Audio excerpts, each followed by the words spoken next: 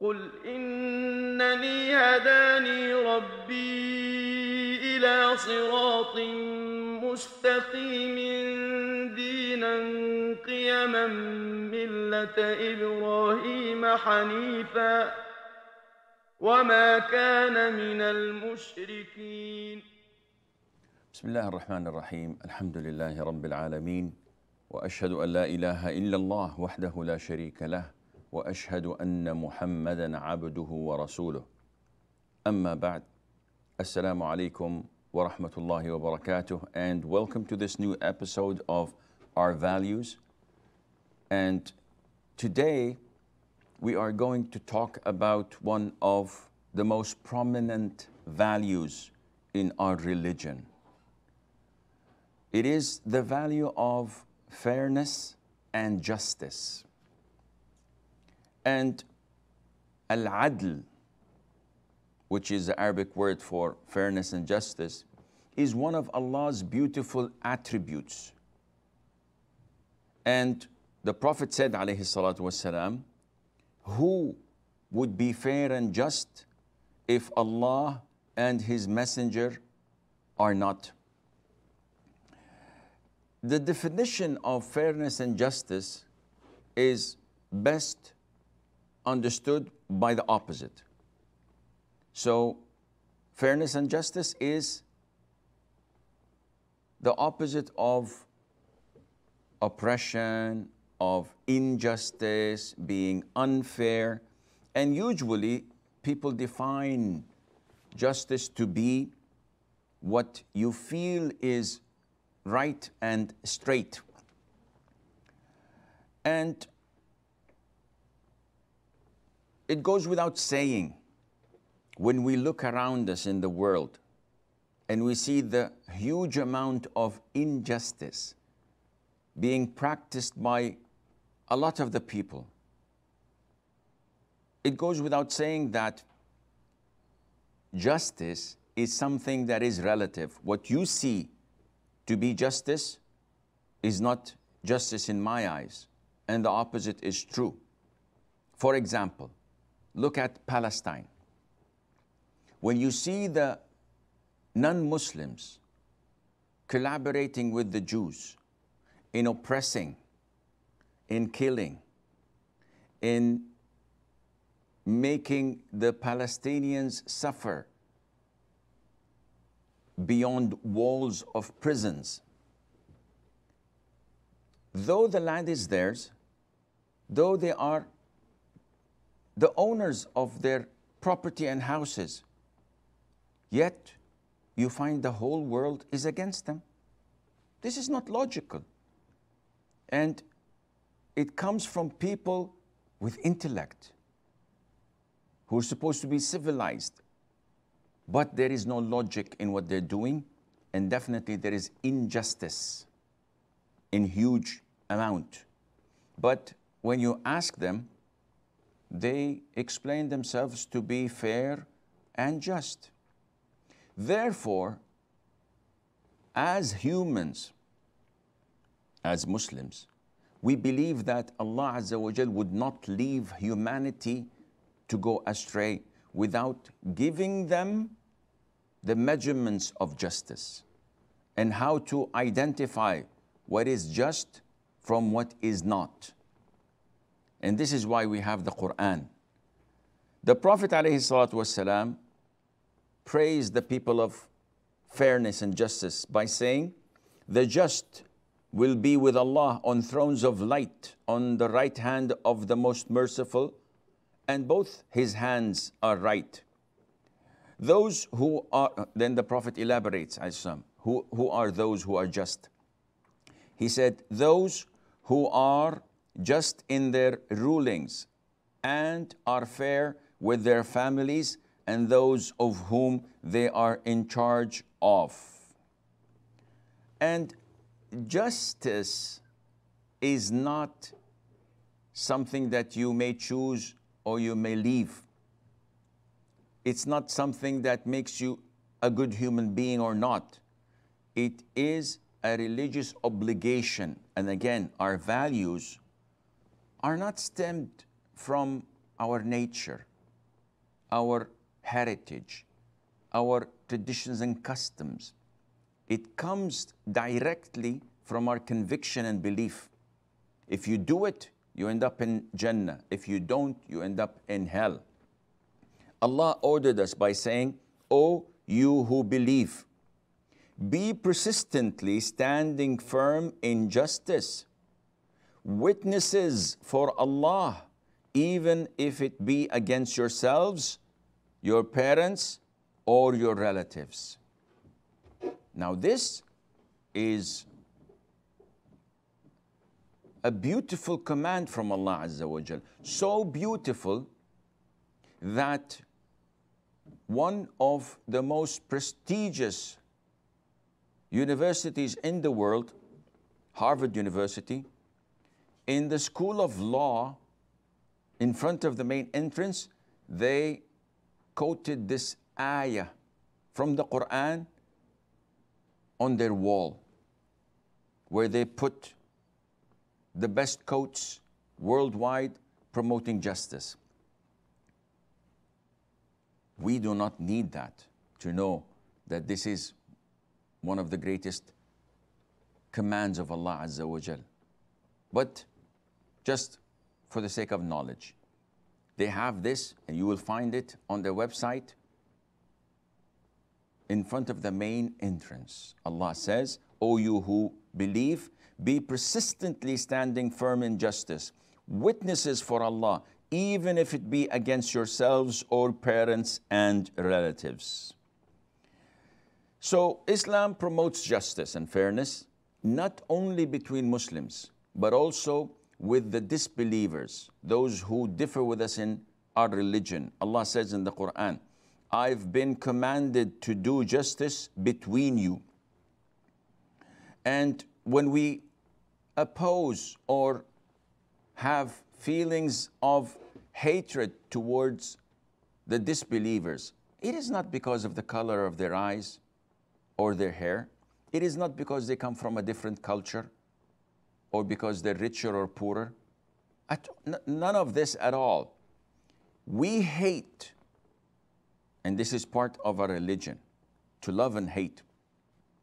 We hate the disbelievers not because of their persons, but because of their beliefs, because they associate others with Allah, because they attribute the Son to Allah Azza wa Jal. And for our love to our Lord, we hate those who insult Him. Like when I love my father, but I hate his enemy. I don't hate the enemy because this or that. I hate his enemy because he's an enemy of my father. Allah Azza wa Jal says, "All praise is due to Allah, who created the heavens and the earth and made darkness and the light. Then those who disbelieve equate others with their Lord." This is the reason. And though we hate the disbelievers, and this is something a lot of them may not figure out or understand, our hatred to them is because of their disbelief. Yet our religion orders us, compels us to be fair with them. And this is almost unhuman-like, but it is the excellent balance that we have to try our level best to walk a very thin line. Allah says in the Quran, "And do not let the hatred of a people prevent you from being just. Be just, that is nearer to righteousness." And this is exactly what the companions understood. May Allah be pleased with them. Abdullah ibn Rawaha goes to the Jews, ordered by the Prophet ﷺ to collect the zakat. And because of them being Jews, he collects al-kharaj. They're non-Muslims, so they do not pay zakat, but they pay for the rent of the land. And he has to estimate the amount of dates, grapes, other crops, and calculate it.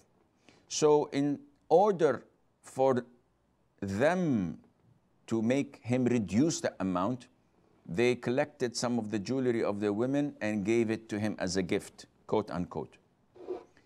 This is a bribe. So Abdullah ibn Rawaha said to them clearly, by Allah, you are the most hated people in my heart, O Jews. Nevertheless, even though I hate you, this would not prevent me from being fair with you. And this money you're giving to me is a bribe. I will not accept it.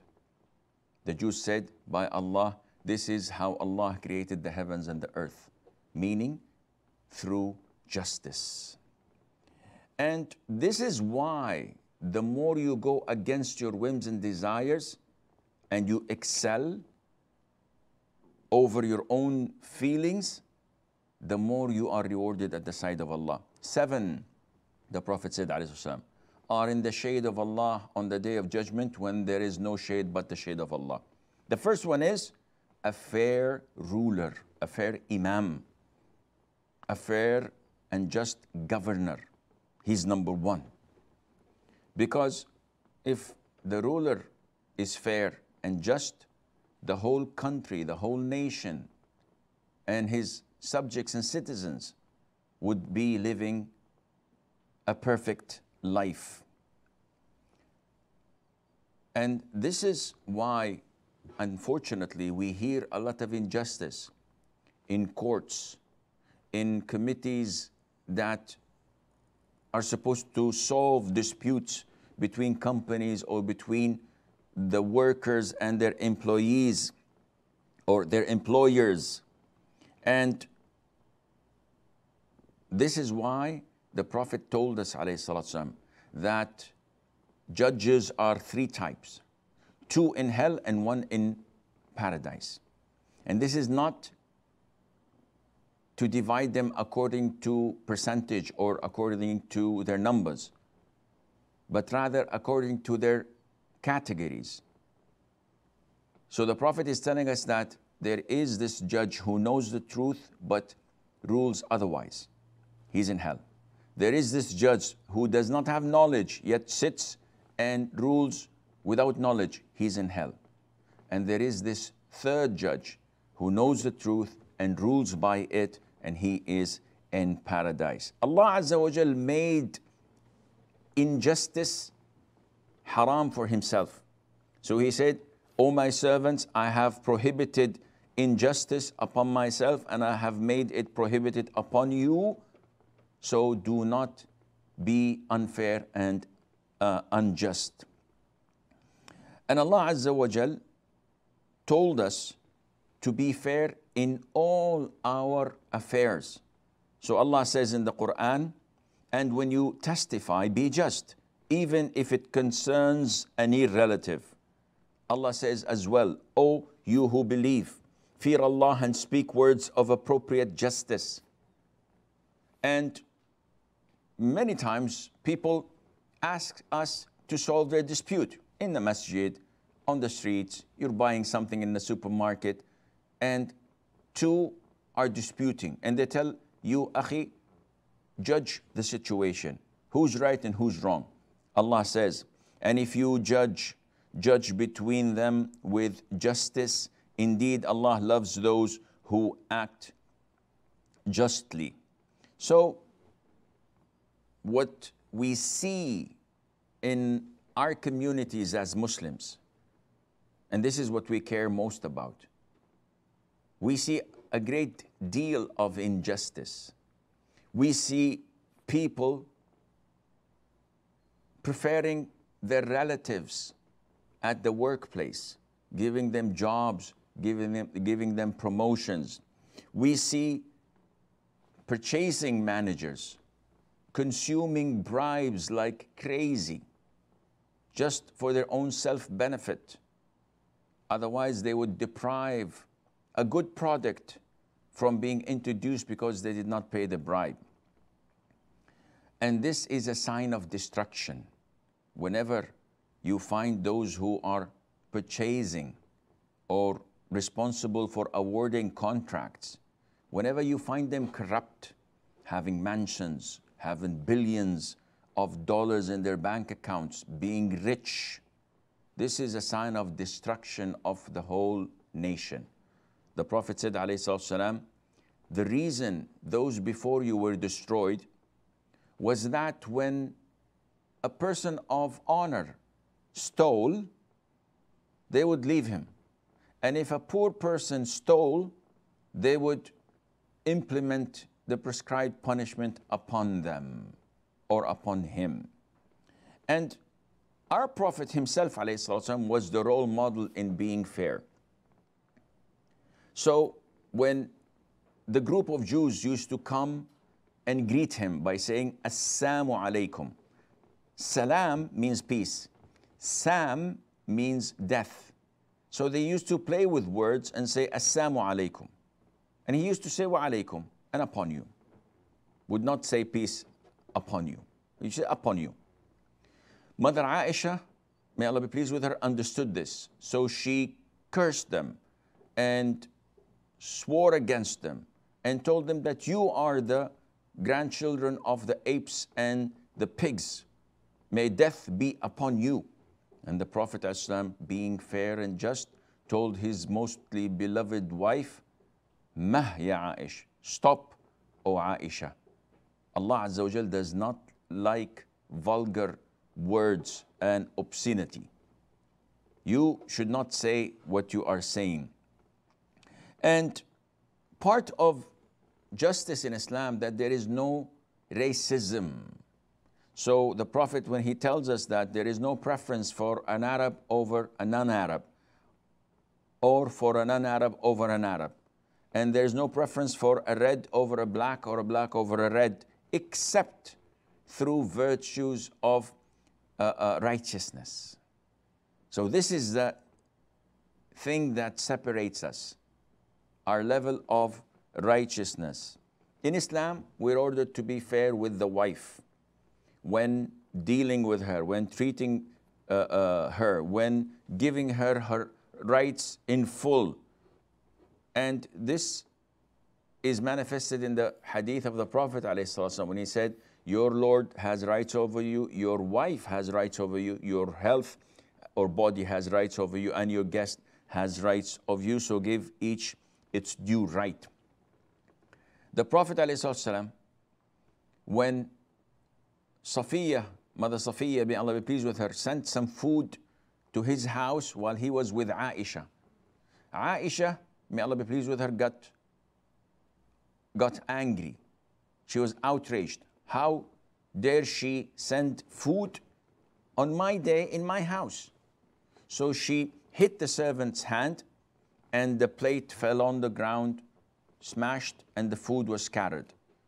The Prophet ﷺ, the one who's fair and just, he collected the food and took one of Aisha's own plates and gave it to the servant to return it to Safiya. And he said that this is in compensation for the thing that you had broken.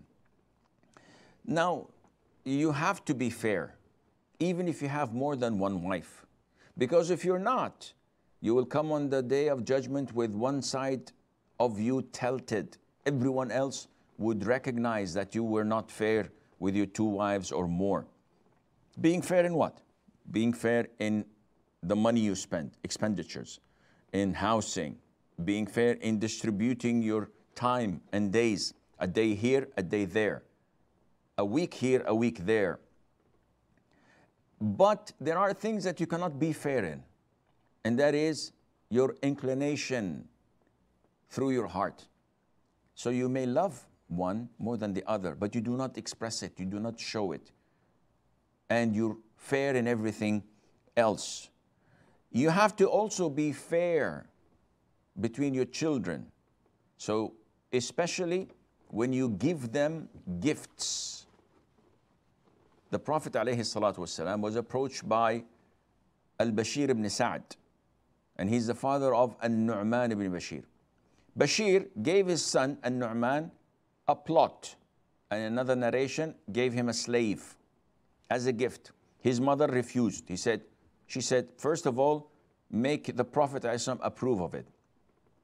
So when the he approached the Prophet ﷺ and told him that I gave my son An-Nu'man so and so.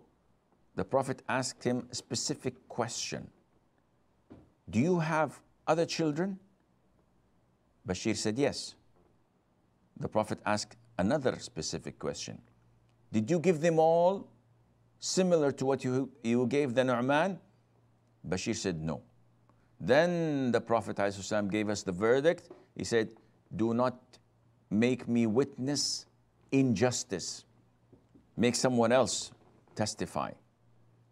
I do not testify over injustice and something that is unfair. And then he said, fear Allah and be equal between your offspring. And in another narration, the Prophet asked him a third specific question. Would you like them all, that is your children, to be good to you? And he said, yes, of course.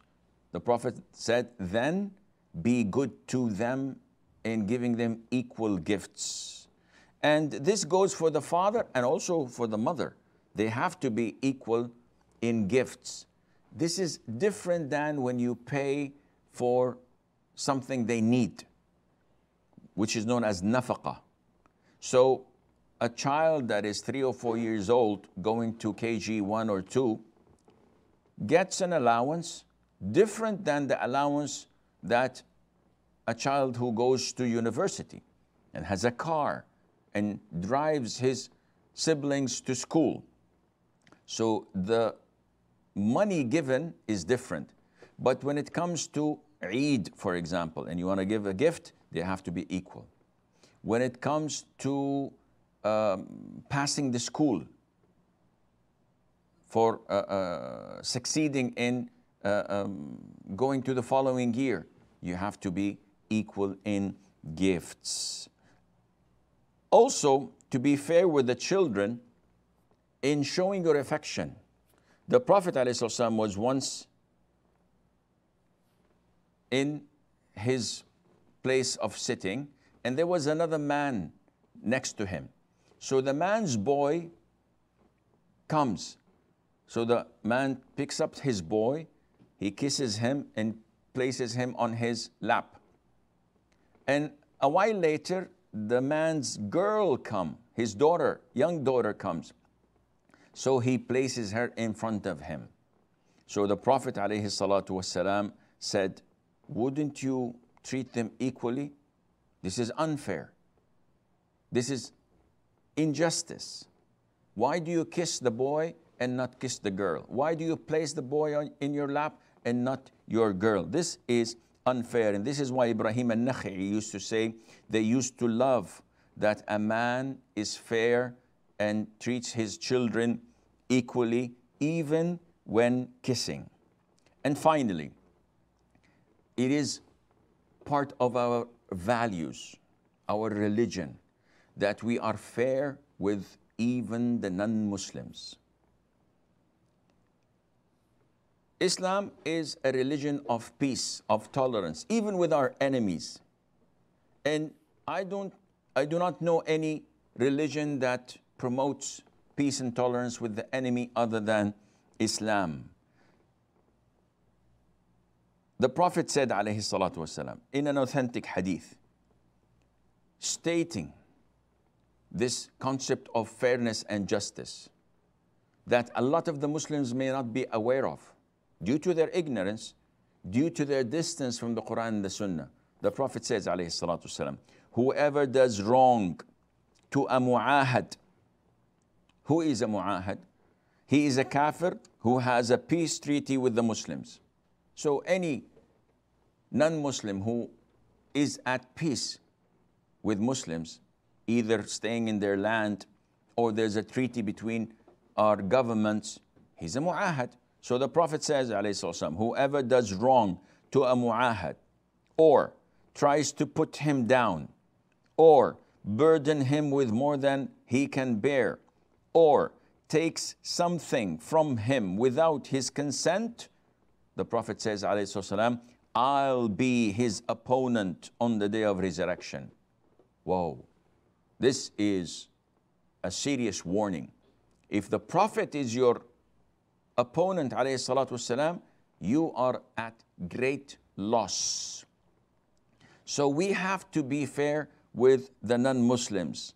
Ibn Taymiyyah says, may Allah have mercy on his soul, that as you testify for your ally, for your relative, for your brother, then it is part of fairness that you testify against him when the need calls.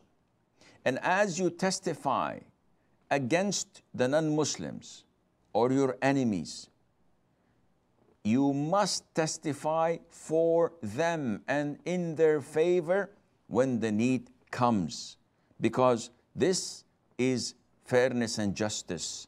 Allah Azza wa Jal says, and do not let the hatred of a people prevent you from being just. Be just, that is nearer to righteousness. This value, which is part of our religion, it is part of the core of our religion, to be fair and just. This is something that Muslims must not take lightly. They must embrace it. They must implement it, and they must show the whole world that what they do it for the sake of Allah and to be fair and just. We have a short break. Stay tuned, and inshallah we'll be right back.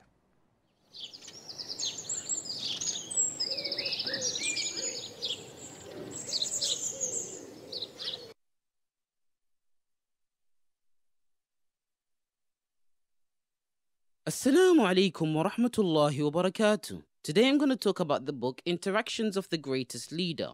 Abu Hurairah, may Allah be pleased with him, said, the Messenger of Allah sallallahu alaihi wasallam said, no one's wealth helped me as much as the wealth of Abu Bakr helped me. After which Abu Bakr began to weep and say, and is my life and wealth for anything besides you, O Messenger of Allah?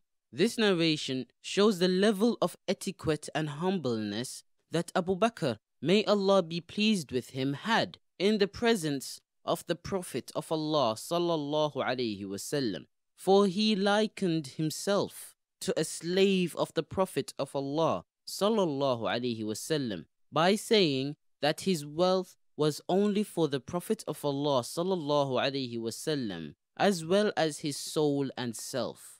This comes as no surprise, for the Prophet of Allah sallallahu alaihi wasallam has more right on the believers than themselves.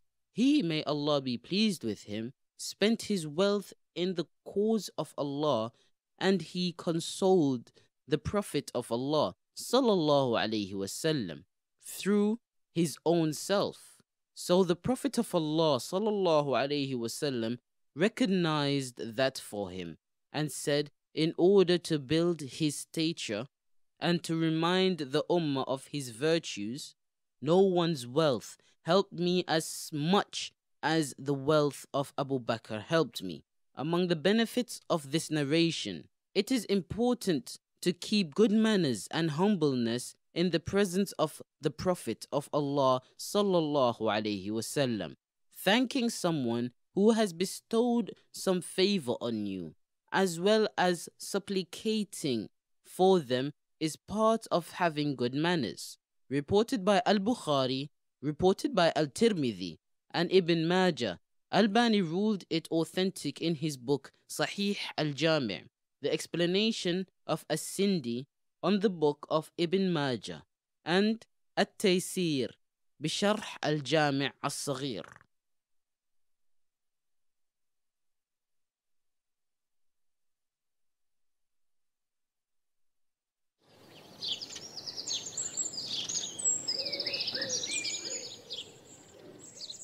Assalamu alaikum wa rahmatullah, and welcome back. Sadia says, can we say Ameen to the du'as that we make for ourselves, and also can we say Ameen to the du'as that we make for others? First of all, what is the meaning of Ameen? Ameen is well known to be said after the Fatiha. So when we supplicate by reading it, saying, Ihdina as-sirat al-mustaqim, guide us to the straight path, then we say, Ameen. And it means, O Lord, answer and respond to our supplication and to our request. And this is why scholars say that whenever someone makes dua, you say Ameen as asking Allah to answer and accept. So someone says, may Allah forgive the Muslim Ummah, may Allah grant them success in this life and the hereafter, and you say Ameen. There's no problem in that. The problem is when you make dua for yourself. Is it part of the sunnah to say Ameen? Never we heard the Prophet ﷺ saying it after of his dua. So for example, O turners of heart, make my heart steadfast on your religion. This is dua. Never we heard the Prophet say ﷺ, Ameen. In all of his du'as, which means that it is not part of the sunnah.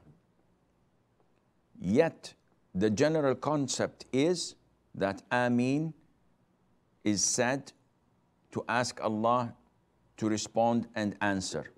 Therefore, if someone says it and he does this after his own dua, I would not say it's haram, but it is not part of the sunnah. And definitely following the sunnah is the best. What about saying Ameen to other people's dua?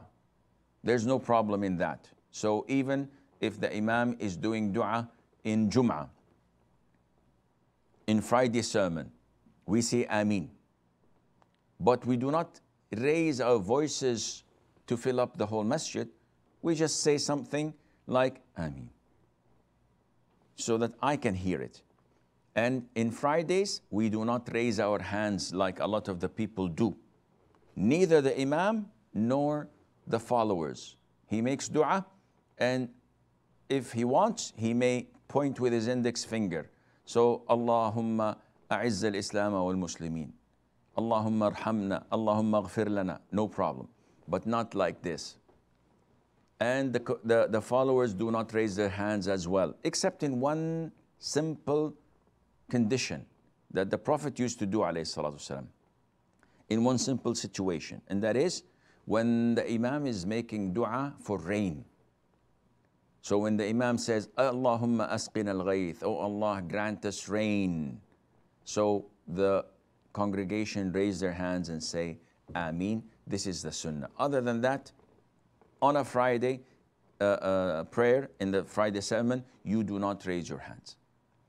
If someone is leading the prayer in witr, like we do in Taraweeh, and the Imam is Allahumma hadina fi man hadayt, he raises his hands, the congregation raise their hands and they say Ameen.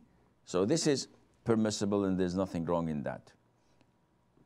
Aisha says, are all the devils chained up in Ramadan? If yes, then why do people still commit sins and become more impatient while fasting? Well, it goes without saying that the devils are chained in Ramadan. And this is an authentic hadith. When Ramadan comes, the gates of paradise are open and the gates of hell are locked and closed, and the jinn or the devils or the masters of the devils, maradatul jan, they are chained. And the hadith is correct. Now, how is this taking place? Scholars differed. Some say that this is literal, and they are chained. But they went on to say, not all of them are chained. Those who are among the masters of the jinn, the leaders of the devils, these are chained. And the young ones, the normal Joe are on the loose. Others said that it is not actual chaining, but rather a figure of speech. And it is meant that they are not successfully permitted to do what they used to do other than Ramadan. So they cannot attain the same results as if they were chained. So their productivity in the other 11 months is like, their efficiency is like 90%. In Ramadan, it's like 25%. And the most authentic opinion is that they are chained. Whether they're the masters or all of them, we do not know, but we acknowledge the hadith and we believe in it as it is. Because Imam Ahmad, may Allah have mercy on his soul, was asked, if the devils are chained, why do we see people with seizures and jinn possession? Imam Ahmad did not elaborate. He simply stated that we believe in the hadith and we do not go beyond it.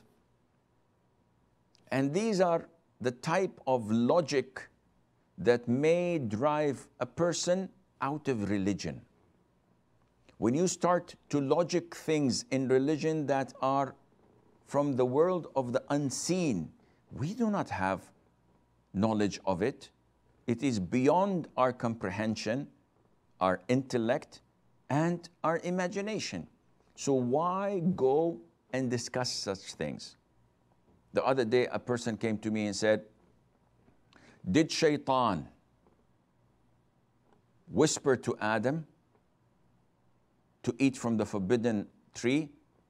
I said, yes, he did. Then he said, how did he do so if he was expelled from paradise? So Adam is in paradise and Iblis, Satan, is outside of paradise. How did he influence Adam and his wife Eve to eat from the forbidden tree? I said, subhanallah, how would I know? Was I there?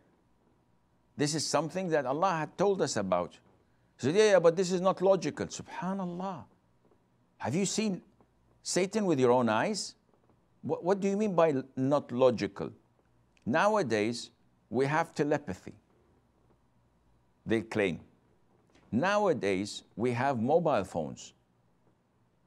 About 100 years ago or more, if you told someone that I can speak to your cousin in the USA, which requires a journey of a month and a half maybe, by sea and by land, etc., to reach, if you tell him that I can call him and communicate with him, he'd say, you're crazy.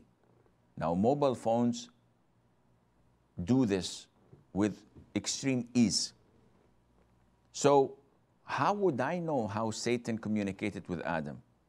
This is not in my job description. I don't have to know this. What's in my job description is that I have to believe whatever Allah stated in the Quran or whatever the Prophet ﷺ told us. Anything extra would not be good for you or for your iman. We have Muhammad from England.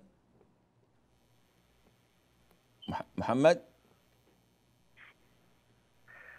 Assalamu alaikum. Wa alaikum assalam wa rahmatullahi wa barakatuh. Sheikh, I have one question. Yes, sir.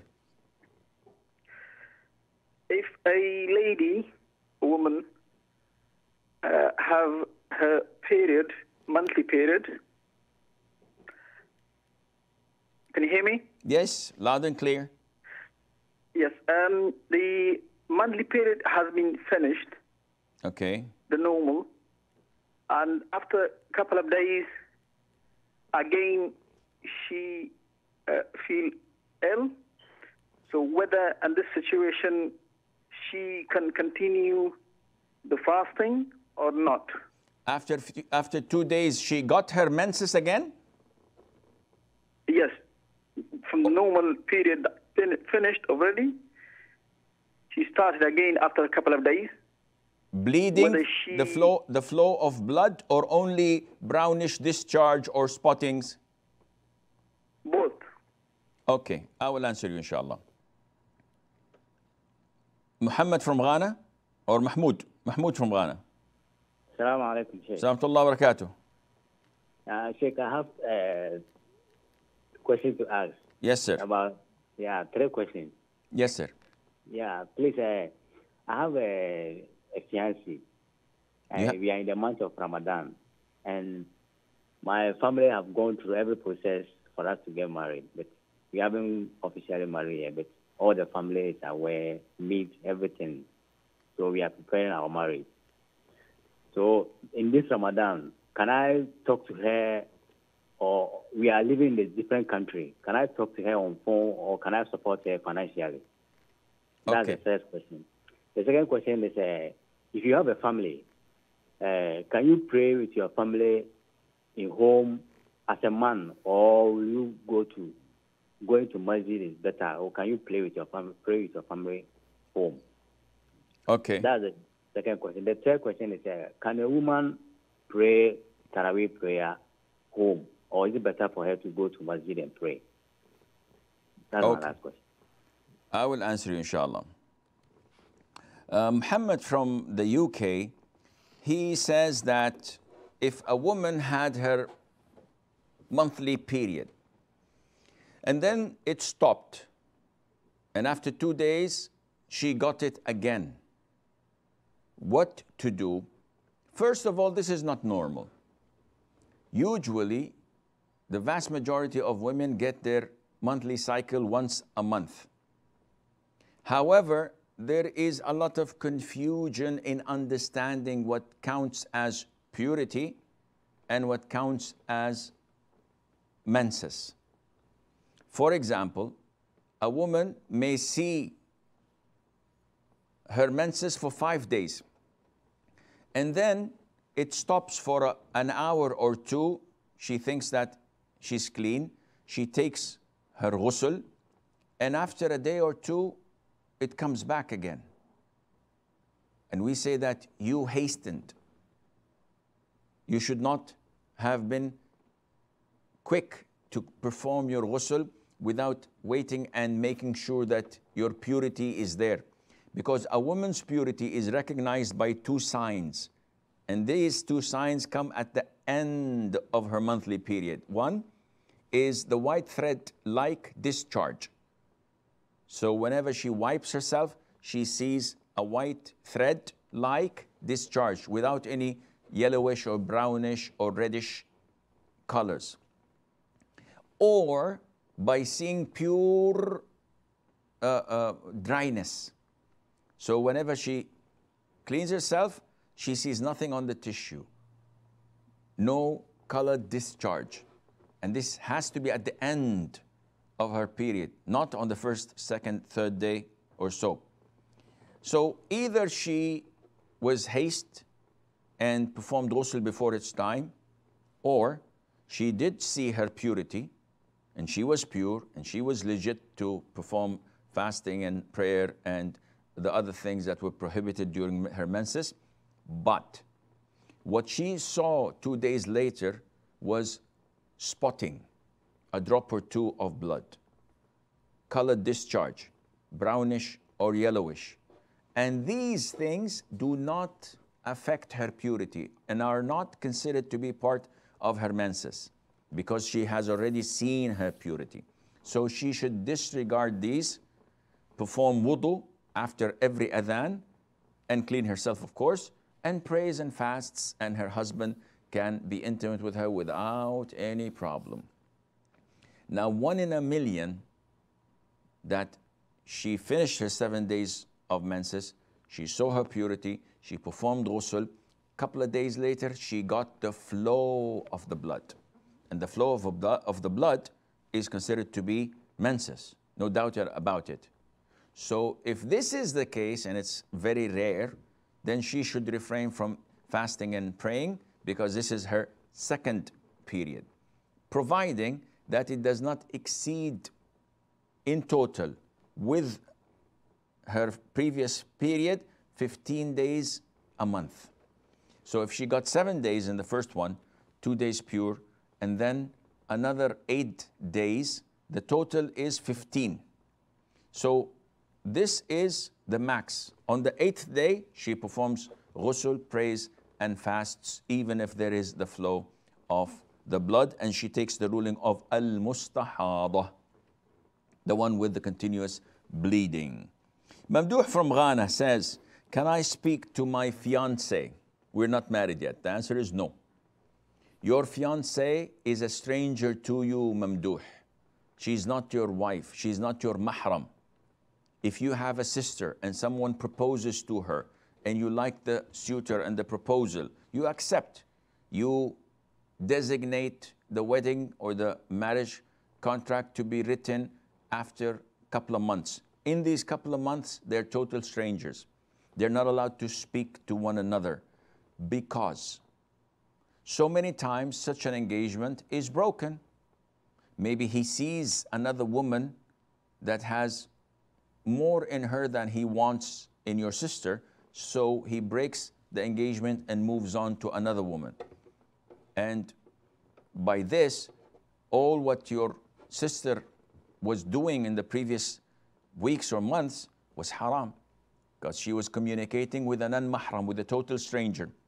And so many people get engaged and break their engagements 5, 6 times, but they had an affair, or at least they had communication with their supposedly future spouse, which did not work out. So Islam cuts all the means for haram and tells you, okay, you are allowed as a fiancé, as someone who's proposing, to have the initial interview where you go meet the father, sit with him, and then he allows his daughter to come. You sit together in his presence, you speak for an hour, you look at each other, try to know one another's personality and get attracted to. We have the green light, engagement is done, but not the marriage. Once the marriage takes place, then you can do whatever you want to do. Number 2, Mamduh says, can a person pray with his family, wife, mother, parents, whatever, at home, or it's an obligation for him to go to the masjid? If the masjid is within the vicinity of your home, meaning within the radius of 2 to 3 kilometers, it is a must for you to attend the congregational prayer as a man in the masjid. If not, then you can lead your family. His third question was, or is, can a woman pray Taraweeh at home? The question is a little bit awkward. It should be reversed. Can a woman pray Taraweeh at the masjid? Because the default and the norm is that a woman prays Taraweeh in her home. This is more rewarding, and this is more following the sunnah, and this is what the Prophet ﷺ instructed her. Mamduh's first question, communicating with his fiancée, I think he mentioned something about providing for her. Does he have to give money to her as she is his fiancée? The answer is no. There's no strings attached yet. You are not obliged to provide or to spend anything on her yet. Manjurul says, how is listening to the Quran recitation directly from someone same as listening from my iPad? There is no makharij maintained by the speaker, since it has no mouth or tongue. This is a question that is a little bit confusing.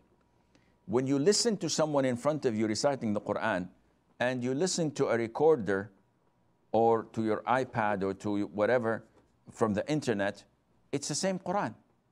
If you're blind, you will not be able to differentiate whether this is a human being live in front of you or a recording. So what you're saying, Brother Manjurul, means that probably you have a confusion of something else. The recitation is the same. The makharij al-huruf, the way the letter comes out from your mouth, is the same. Hamid says, is it authentic that if you do one voluntary fast for the sake of Allah, you will be 70 years away from hellfire? The answer is yes. Then he says, then can we do the math by saying that if you do mandatory fast for the sake of Allah, the reward will be 70 times, which is 49,000 years away from that? This is wrong. You do not work things out like this. The hadith you're referring to, that the fard is multiplied 70 times in Ramadan, is not authentic.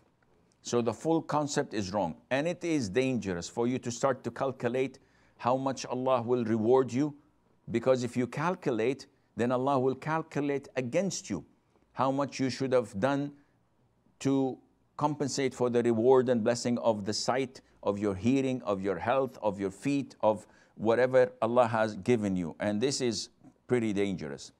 Mehwish says, what are the things that a woman in her menses can do in Ramadan, especially during night?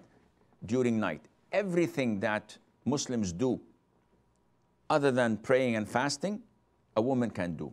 Dhikr, reciting the Quran, making dua, connecting to her kinship, doing good deeds, feeding the poor. The sky is the limit. Fida says, is your salat invalidated if you speak something in it involuntary? No. If you speak involuntarily, without wanting, without intention, forced to do this, Allah doesn't hold you accountable. I'm praying, and all of a sudden the child is about to touch something that may kill him. And without even thinking, I said, whoa, watch out. And I'm not thinking. It just came out impulsively, not intending to do it. The prayer is valid, inshallah. Shabir says, people in India and Pakistan think that the night before the Eid, they call it Laylatul Jaiza, is something that Allah would answer your supplication and you answer your dua, and you must not go shopping on that night, and you have to spend it in dhikr and supplication. This is all baseless. This is all an innovation. We spend the nights throughout the whole year, 360 days, nights, in prayer, because this is a sunnah. But to specify the Eid with such rituals, this is an innovation. Mumina says, what is the reward of giving food to people to break their fast? The Prophet said, alayhi salatu wasalam, whoever breaks the fast of a person fasting, he will have the same reward as the person who fasted.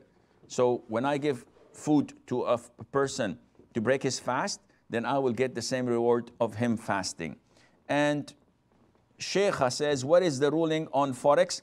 Forex is prohibited when dealing with gold and silver, because it has to be cash in exchange of gold simultaneously, physically, not online. Buying gold and silver online is totally prohibited, and riba. And Abdul Hamid says, what is the ruling on praying in masjid where there is a grave? Your prayer is invalid, and you must not pray in any masjid that has a grave in it, whether it was built on the grave or the grave was introduced to that masjid, and Allah Azza wa Jal knows best. This is all the time we have.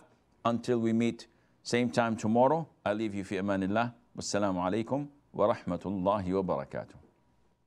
قل إنني هداني ربي إلى صراط مستقيم دينا قيما ملة إبراهيم حنيفا وما كان من المشركين